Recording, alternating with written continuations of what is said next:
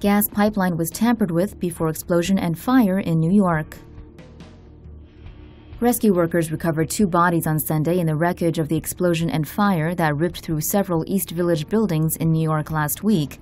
Consolidated Edison said utility workers had discovered in August that the gas line to a restaurant on 2nd Avenue had been illegally tapped. This led Con Edison to shut down gas service to the building for about 10 days while the building owner made repairs.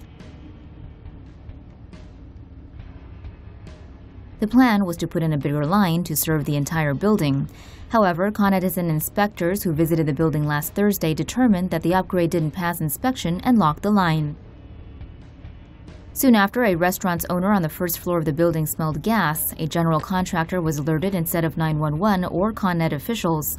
The general contractor and the restaurant owner's son went into the basement, where they opened a door before an explosion took place. The explosion and fire last week destroyed 3 buildings and injured at least 22 people. Your smartest, most insightful comments can win you $100 only at TomoNews.net.